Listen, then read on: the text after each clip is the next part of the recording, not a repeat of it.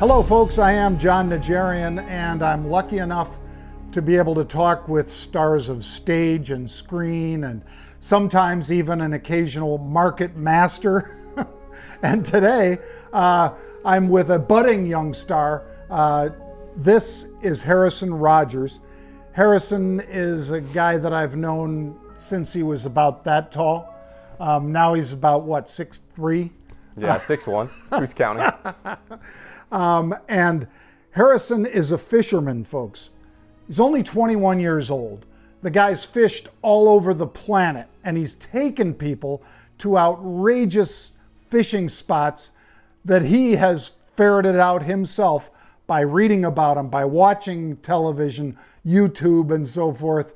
And first thing I got to ask you, Harrison, is what really got you interested in fishing? Was it your mom, your dad? I mean, what got you interested in fishing to the degree that you are right now? You know, John, that's the first question that everyone asks you as a fisherman, who got you into it. Yep. And oddly enough, it was not really my parents that got me into it. It was my aunt. It was up here in this very spot in southern Michigan. Beach walk right down the road there was the first place I ever cast a line. Little corn, little hot dog, bluegill and catfish. And the second my aunt and uncle took me to that dock, I was hooked, literally and figuratively. Wow. Oh my God. That's the biggest steelhead I've caught in some time, you guys. As I said, I know you have fished up in Alaska, fished Lake Michigan, all over the place, and I've got some great stories I want you to dive into about that. Fished Florida, yeah. I imagine parts of the Gulf Coast and things like that. First of all, do you have a preference? I mean, do you like warm water, cold water? Do you like oceans versus lakes? What's your real fort, or what would be, you know, the area that if you could only fish one place, where would it be? You know, when I was first starting out, the ultimate experience was steelhead fishing. And the reason for that is right where we are, Michigan City, Indiana, has the largest steelhead run, artificial steelhead run, really anywhere in the world.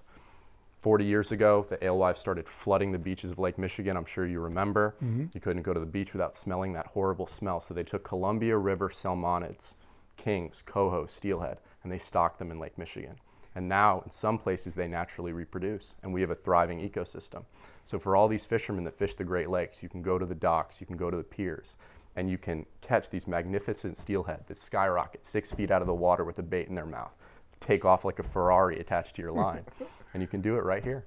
So Lake Michigan would be one of your top spots then? Lake Michigan was the place that brought me to experience kind of the ultimate sport fish in the steelhead trout. As my fishing has evolved, oceanic fishing has really taken my heart. I mean, to catch sort of these ultimate saltwater game fish species, kubara, snapper, tarpon, sailfish, spearfish, those fish, when they pick up your bait, I mean, they put an excitement into you that I can't describe, not even a Lake Michigan steelhead could do.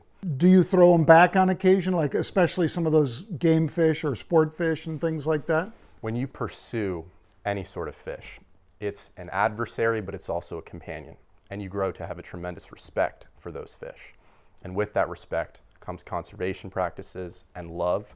So oftentimes I do try to release fish when I can. There are certain fisheries that you experience, yellowfin tuna, bluefin tuna, wahoo, yellowtail, and you go out on long range fishing boats in San Diego and a guy would look at you like you were crazy if you wanted to throw it back, you know. But I do, especially with the salmonids, I try to release most of my fish. Alaska.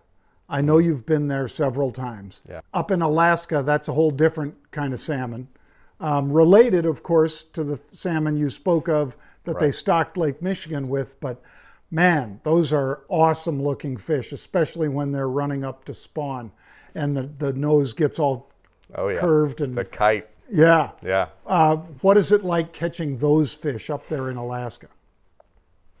Well, let me start by saying I could fish in a sewer. Okay? So aesthetic value of the environment around me is not the #1 priority, but when you think of Alaska, you think of the last frontier. You think of gorgeous trees, gorgeous meandering rivers, mountain peaks, eagles. You think of a free place that's completely wild. And that is what you experience when you go to those lodges and those rivers in Alaska. It's such a vast state. Southeast is nothing like central or west or east. I mean, every fishery is so unique. So to catch those massive kings or those big coho and those beautiful silty blue streams, it's unbelievable. It's a different experience. And you're competing at that stage. I mean, and the animal that you're competing with is one of the largest carnivores on Earth, maybe the largest carnivore on Earth.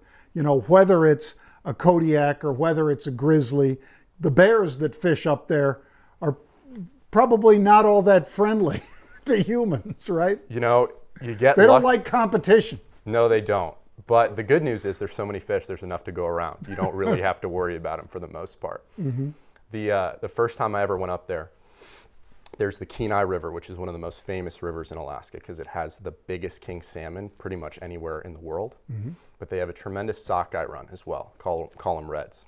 And at the Kenai River and the Russian River confluence, there's a ferry. And it's a rite of passage to go over to that ferry. The last one ends at 10 p.m. at night. You go with a bunch of little poppers, and you stay until the next ferry at 6 a.m. in the morning. And the bears will come behind you, and you'll hear them rustling in the brush, and you'll have to throw those poppers to scare them away. And my first trip ever down there, there are prime holes that are better real estate on the river than others. So every fisherman kind of inches towards those holes. And I'm sitting there, and I'm fishing, and I'm flipping for sockeye. And I hear everyone start to say, "Hey, bear. Hey, mama. Hey, bear." And people start slowly moving left. And I'm like, I didn't really hear the bear part. I just kind of heard the shouting. So I was moving left into that spot, focusing on getting in that hole. And by the time I turned around, I was the only one in eyesight of the river. And I'm sitting in this hole. I'm like, this is sweet. This is nothing like it should be. And I hear the brush start to crackle behind me. And like a juvenile brown bear comes sprinting out and grabs a sockeye right in front of me in the river.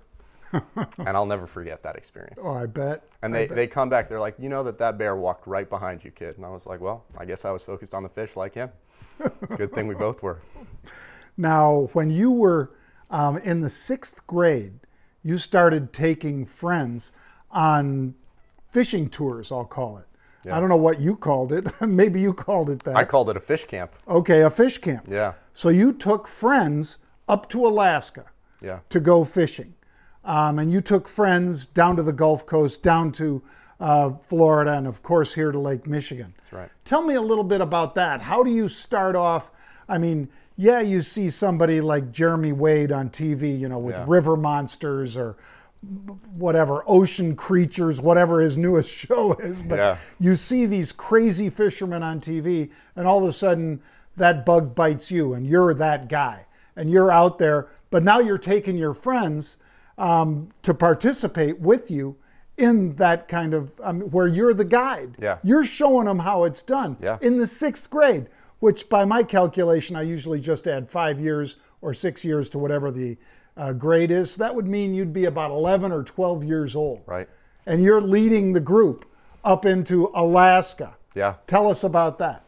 I mean, like anything else, John, it came out of necessity. I was fortunate enough when I was 9, 10 to have my first camp experiences. You go up to a lake and you sail and you canoe and you kayak and you meet friends for life. And unfortunately, it didn't revolve around what I was most passionate about, which was fishing. I could have left the camping and the sailing and the tenting behind and gone straight for the fish. And I looked around and no camp really existed for kids my age. So I created one. And I was lucky enough to have some really tremendous friends that joined me. And there were 6 of us. First year we were here in Michigan, 2nd year in Florida, 3rd year in Alaska. And as you say, like to be 12 years old and to start something like that, it teaches you everything. It has shown me what I want to do with my life. Fantastic. Invaluable. Well, I know that that your life is invaluable as well as that experience, but you've kind of pushed the envelope from time to time. I mean, I heard from your dad a story where I think it was a stand-up paddleboard. It was. And you put an outboard on the back of it and went out into Lake Michigan until like 2 in the morning or something. Tell us about, first of all, about why, why a paddleboard, and then, you know, what happened with that trip. So you talk about pushing the envelope. Fishermen are a rare breed in that regard. They're always looking for the next coolest, greatest experience. And for me, I've caught a lot of fish in this lake. I've caught steelhead, I've caught kings. And I wanted to catch them in a way that no one had done before. And I figured, how many people have caught king salmon off of a paddleboard? You guys, it's my first sizable fish on the paddleboard. I think what I'm going to do is I'm going to kill the motor. I killed it. Now I'm going to sit down, put my feet in the water like this.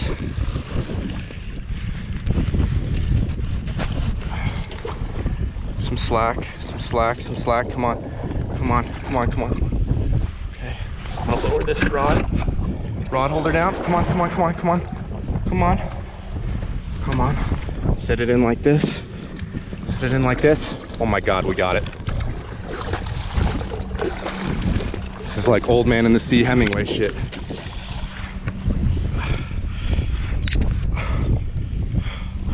We got it. So in the early spring, I got a paddleboard. I took an electric trolling motor and a 12-volt marine battery that was waterproof, of course, and a radio. And I started trolling. And I started close to shore. Close to shore proved, you know, uneventful. So I got further and further out. And I'm a little bit embarrassed to say I ended up 10 miles offshore one day on this paddleboard.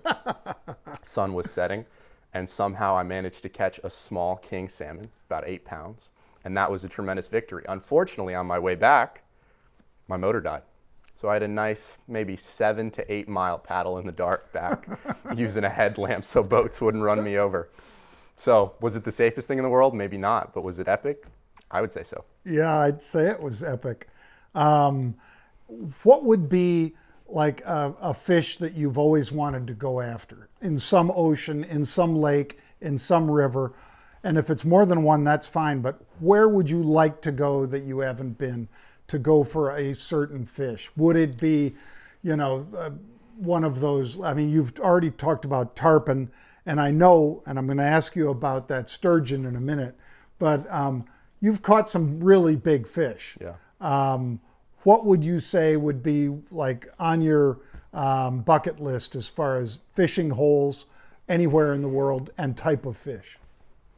I would say that the Panamanian coast has really inspired me, and I wanted to make a trip down there for a very long time. One of the most famous lodges, fishing lodges in the world, it's called Tropic Star.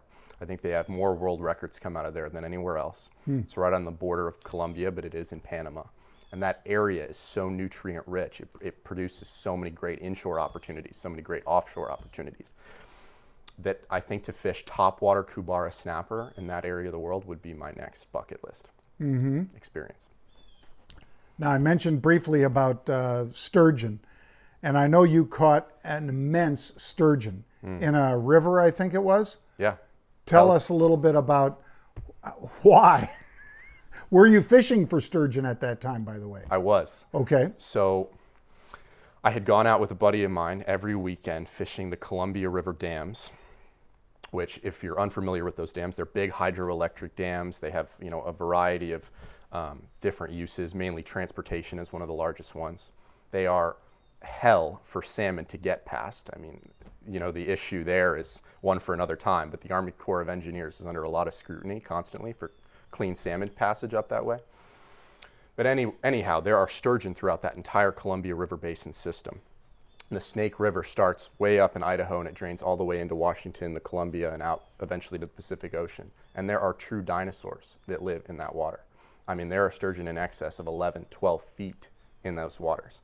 Anything over 10 foot, I mean, anything over 9 foot is an exceptional fish. And I was lucky enough to meet up with an exceptional guide, and Adam, Steel Dreams Guide Service, give him a shout out. And Steel Dreams Guide Service. And I caught some rainbow trout the night before. We tied those suckers up to big, heavy Okuma rods and Shimano, Okuma reels and Shimano rods, big 16-ounce weights. We fished 8 feet of water. These 9-foot fish are in 8 feet of water on the riverbank. And we hooked up to a true dinosaur in that 9-foot, 400-pound sturgeon, which remains my biggest fish to date. Oh. And when you catch that fish, what kind of, first of all, I've seen sturgeon in rivers putting up fight. And, you know, it's not a sailfish, but they're going to put up a little bit of a fight, especially the first few minutes. And he's 400 pounds. Yeah. And if I wanted to speak about sturgeon in particular, they are absolute dogs. They fight from the moment they're hooked to the second before you get them to a beach where they can't fight anymore. I mean, they are 150% fueled up, riled up the whole time.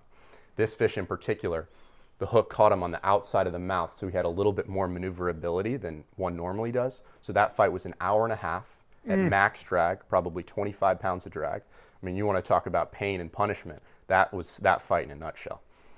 Yeah. Yeah. And your hands must have been raw. They don't even know that they're hooked, John. I mean, they go upriver 2 miles at a slow pace. They go downriver 3 miles, and you're just following them in the little skiff, in the 18-foot aluminum skiff, just on top of them, constantly applying pressure.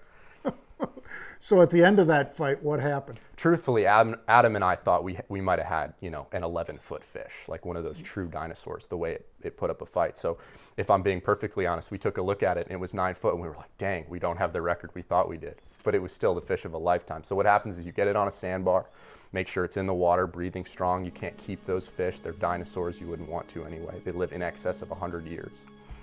You snap a quick couple of photos and you send her back. Man, there are so many other questions I want to ask, but we'll have to save them for another time.